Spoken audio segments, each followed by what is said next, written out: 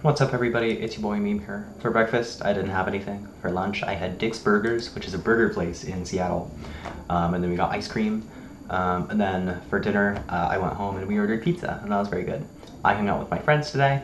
Wonderful, wonderful, wonderful time. It's kind of an odd friend group. And it's only odd because I barely hang out with them ever since high school ended, which sucks. I think it's because we all work and we all also go to school and we're all very busy. And so we don't really have time to hang out a lot of the time, but we were able to today. And I had to take today off work, for example, to hang out. But yeah, it was really wonderful. I'm going to say where we go because it's probably the most famous part of Seattle, aside from the Space Needle. We went to Capitol Hill, which is probably most famous for Capitol Hill Autonomous Zone Chaz back in like June of 2020. Yeah, that's where that happened. But oh my god! And this is kind of a bad faith meme, but it was really crazy. Let me turn off desktop audio. Ah! Wait.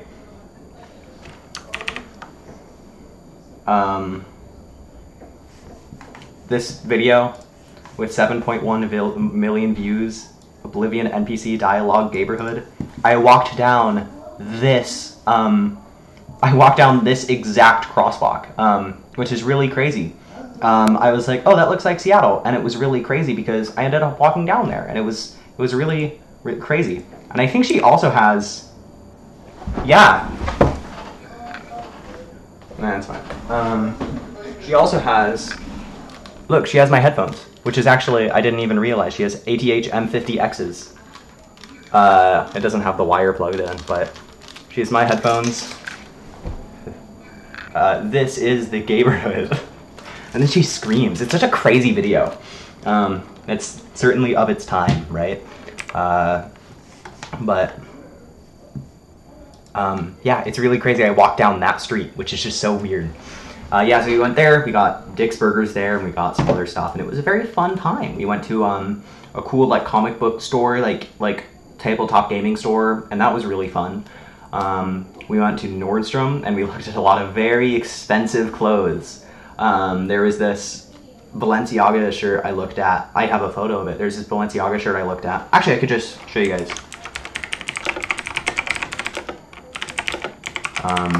And I'm really into the work that Demna is doing at Balenciaga. I just wish their clothes weren't thousands of dollars. Of course, right? I mean, I get their Yeezy collaboration stuff because it's only $100. Yeah, this exact shirt was here. And it does look like they just wrote Balenciaga on it on tape. But the really cool thing about this shirt, let's see how much this costs. Yeah, that is 1,150 Canadian dollars, which is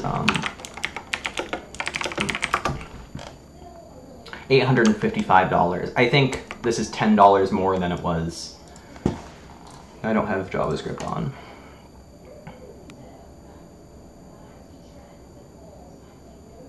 What? Perimeter X, is that it? Really? Can I really not? Okay, well yeah, it was this shirt. And it does look like they just wrote Balenciaga with like tape. But the really cool thing about this shirt is that that's actually a textile. They worked on that textile to make it look exactly like tape, and they sewed it into the shirt. It's like its own fabric, and it feels and looks exactly like tape, but it's not, and it's very cool. Here's some other shirts they did that are similar to this. Oh, this is a cool one. This is sort of like, they had a sort of presidential run, sort of themed line. Yeah, like a political one. And they sort of put tape over it. I don't really know what it means, but it's cool because, for real, it feels like tape. It feels like they put tape on it, and it feels like you can just peel it off, but you can't because it's in there. It's just very cool. If I had to compare the work that Balenciaga does, I would have to compare it to like food science. You hear about a lot of people who make like some of the best tasting beef jerky in the world because they spend a lot of time in a lab making it. Or they make beef jerky with like 4 ingredients because they find out the perfect percentages of each ingredient to use, you know? Of course, it's more than beef jerky, but, you know, what may seem as simple as beef jerky actually has spent hundreds of hours of time working on it, and that's the same with this very silly $850 shirt that I wouldn't buy, but like the technology and the science and the work behind it is, in my opinion, very cool, right? Because you don't see things like that. It's just so crazy. But yeah, I saw that shirt, and that was really cool because I talk about it with my friends a lot who are not interested, but I think it's cool. I also saw some other Balenciaga items. I saw some Moncler stuff. I saw some Jacquemus stuff, which was really cool. I only know about Jacquemus from their Nike collaboration shoe, and then I watched the Bliss Foster video on Jacquemus, and it was very interesting. I'm sure they've done a lot of stuff since then, but you know, I'm not into Jacquemus enough to like watch their shows, like I am with Balenciaga. What else?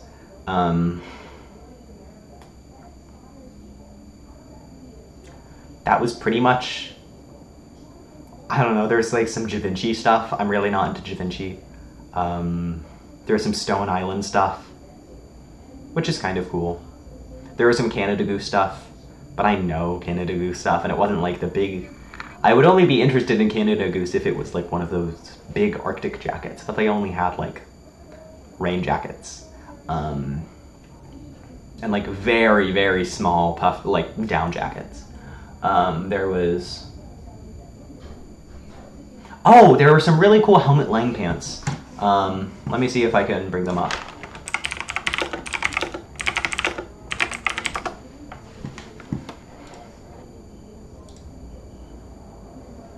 Oh, it looks like this is a very popular thing that they do.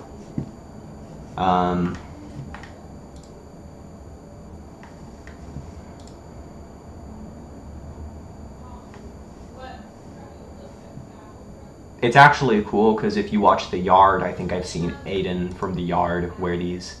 I can't find the exact pair, but it looks like a very popular thing that Helmut Lang does is they make these washed jeans with just paint all over them. And there is a pair of these, you know, I bet they're all unique. That's probably what makes them cool, right? But, no, wait, these are, I don't know. Anyway, what made it really cool is that on the bottom, they were like really puffy jeans. They almost look like jean shorts that were just gigantic and gigantic enough for them to become pants. They just had strange proportions like that. And so, of course, that would result in some really wide legs. They had extremely, like a very wide fit. And so, on the bottom, they had a sort of open button and then like 3 little clips. And so, you had 3 options to like make the cuff at the bottom of your pants tighter. And that was just really cool. I had never seen anything like that, and it was very interesting because it would result in like a very like sort of like parentheses facing toward each other, sort of like poofy shape, and I think that would look really interesting. Yeah, I don't know. I need to know more about Helmut Lang. It's really depressing because you go to these stores like Nordstrom and stuff, and there's so much denim, right? Because denim is a very popular, you know, fabric, textile. You know, you go to Nordstrom and you see a lot of denim because it's very popular, and it's very depressing because you can tell that they're all made on projectile looms, which objectively makes a lower quality denim. It's very sad, and it just doesn't make sense. Like, there were some jeans there that were like $700 and they were made on projectile looms, when I have my jeans that were made in America with like iron hardware and like they're 21.5 ounces. They're very thick and they're made on like selvage looms. That's not the name. They're made on shuttle looms. And they were like $140. And so it's like, would you rather spend $700 on these pants that like aren't even like well made, Or would you rather spend $140 on pants that are very well made? Just very strange. That is the case with a lot of luxury clothes. You may be able to tell the only ones that I'm really into are ones that have super unique stuff to them.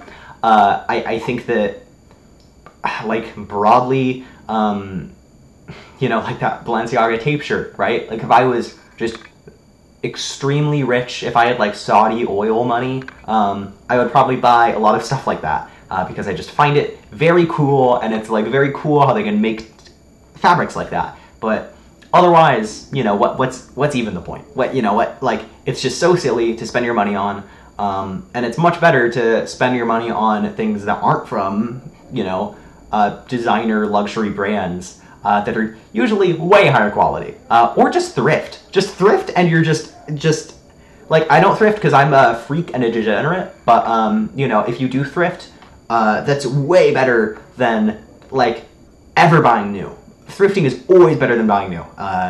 It's just so much better, and yeah. Anyway, so we also went to a store, and I got a new GameCube controller. My last one is downstairs, but it was a knockoff one, and it was cracking on the joystick. But yeah, this is what makes it really cool. What? It's clear on the other side. And this is an OEM controller. They're pretty rare. Like, you don't see them as often. And it's just really, really, really, really cool. I'm really happy about it. I got it for $40, and it's OEM, which I'm really happy about. Yeah, and it's not broken, and it's OEM. My last controller was a knockoff controller, so I'll be able to play Melee a little better. And I'll probably mod it a little bit. I don't know what I'll do. I guess we'll see. But yeah, nothing else is really going on. I'm just doing my thing. Yeah. Yeah. That's pretty much it.